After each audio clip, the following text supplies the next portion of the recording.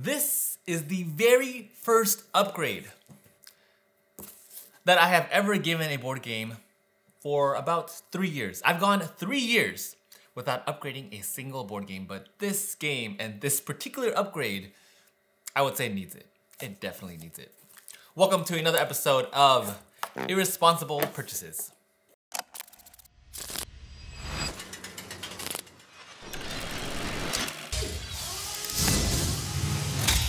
Hello friends, I got a really fun video for you today. Either way, I think it's going to be extremely interesting because I first want to ask all of you, let me know down in the comments below, which board games have you all upgraded? And if you have, let me know why, because that is where the interesting part comes in. Why would you rather upgrade a board game for an amount that is probably gonna allow you to buy another board game too? Because this is like $100 plus. Don't tell my fiance. This is over $100.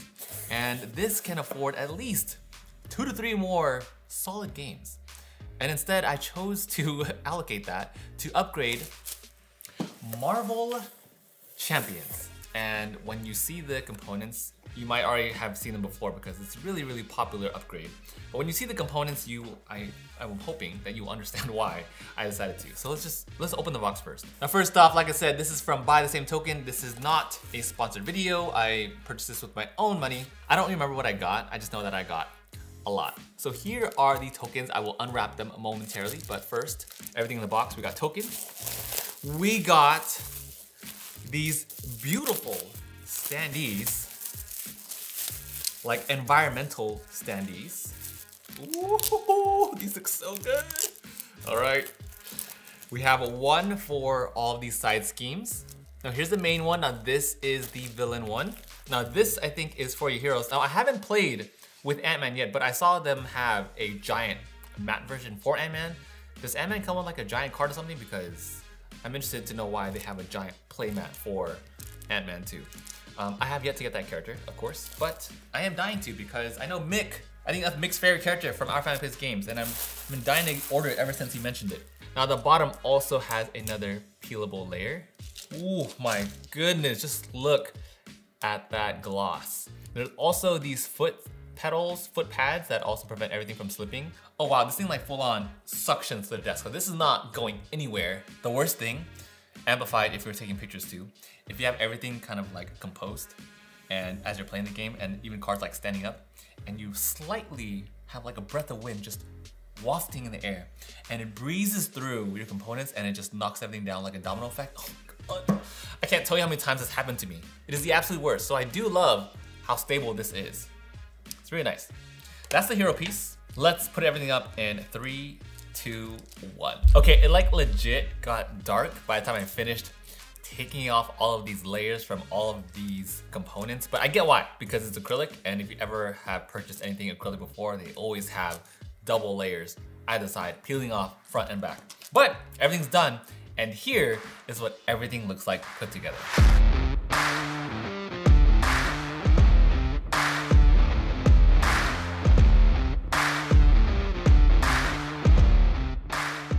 Okay, now we're gonna break this down piece by piece. Now this is the first set, this is the villain set, and it comes with the main villain board. See here, so I have Claw here in the main slot. You can fit one card here in the central slot, and right above it, I think it's used for multiple forms of the villain. Now all of these boards have 2 magnets in the back, and they're decently strong. They're good enough to at least hold everything together. And for the main board, this can actually come separately. I actually got this in the entire set. You can save a little bit. So I have the main villain board piece here, and there are slots right on the right side and on the left side, each for damage tokens, which are shown here in red. By the way, these tokens are all separate as well. In these slots, you can put damage tokens, you can put status tokens. Here I have retaliate, I have stunned, but again, all these tokens are all separate, so we'll talk about that in a second. There's also a removable backstand, which is really easy to slot in, and overall it makes it much easier for storage. Now that is the main villain piece, and everything else, honestly, the build quality overall is extremely nice. This acrylic, the only thing I'm worried about is like scratching and stuff, but I don't see why you would be sliding your stands around anyway to begin with. I would see it scratching if I'm playing around it with photography because then I'm throwing tokens and stuff everywhere. But right now, from me just handling it from unboxing, it seems okay. And either way, if there were scratches, it would be hidden behind the cards anyway. But right now, the build quality is amazing. The design, overall, I love it. Everything's just so thick and premium, and I like that. Now, next up, we have the side schemes and the main scheme board. Again, these are all connected by magnets, so you can just kind of pop it right off, just like that, and then they will attach just like that. It is extremely seamless. I love how there are no gaps in between each ridge, and they're very, very strong. I wouldn't be able to hold like this without it falling for the magnets, but they're strong enough for you to just keep it on the table. And from there, I don't see why you need so many side schemes unless you're not doing well in the campaign. For Marvel Champions, if you're unfamiliar, when you're playing against a villain, they'll have different side schemes that develop throughout the course of the game. And you ideally don't want many side schemes, so I don't see why there would be this many. Means you're probably about to lose. However, I think it's nice to have more slots, and they're also really good for just having minions in general. On top of that, you can track other things at this bottom ridge here. So there is room for tokens that you can just slot in for threat, for acceleration tokens, and whatever else you need. If you don't have enough table space, honestly, I think the villain board and the main scheme is probably enough.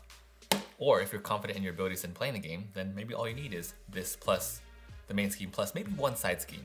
Okay, now if you look here in general for acrylic, you can actually see my fingerprints on here. On top of that, you can see the scratches that are already formed. I don't think this is from me because I just took the layers off. And honestly, acrylic in general scratches easily. So luckily I use like disposable acrylic when I'm taking like black reflective surface photos for component shots. But for this, it's gonna be covered by the card anyway. For me, it's not a big deal. You can also take your heroes and flip them to the side when you're using their abilities, and it's also easy to take off the card, just like that. Now this board also comes with a tracker, letting you know whether or not you have used your own hero's ability. This goes in the bottom left corner, slots in nice and neat like that. You can also flip it over when it is now been used and exhausted.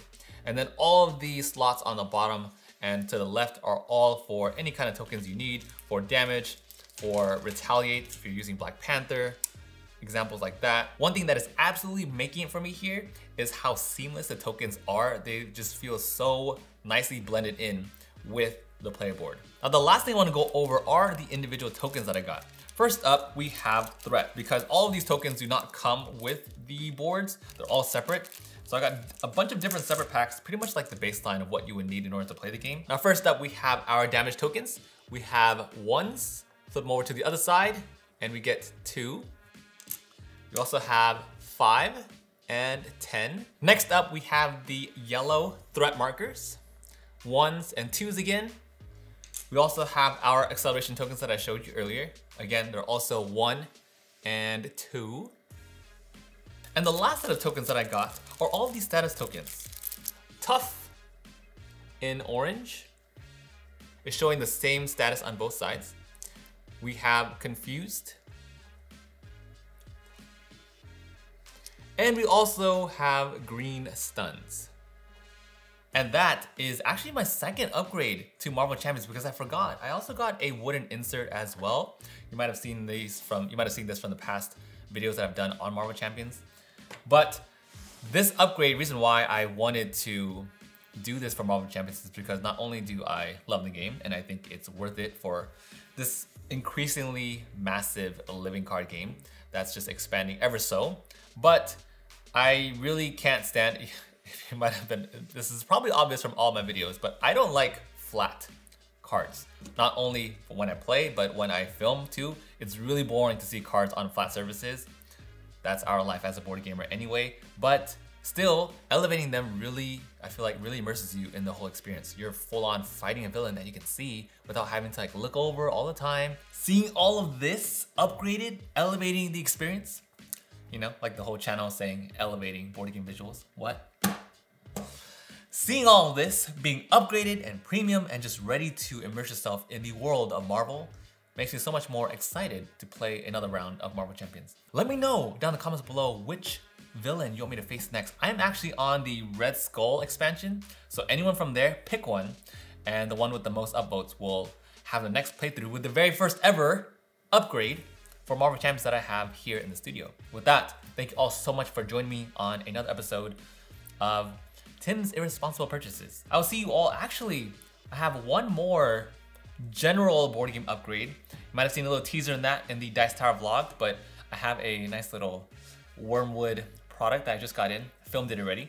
And it's either gonna be that video or upgrading the studio space. So a little bit of intermission before we get back into some board games again. Anyways, thank you all so much for being here. Catch you all later.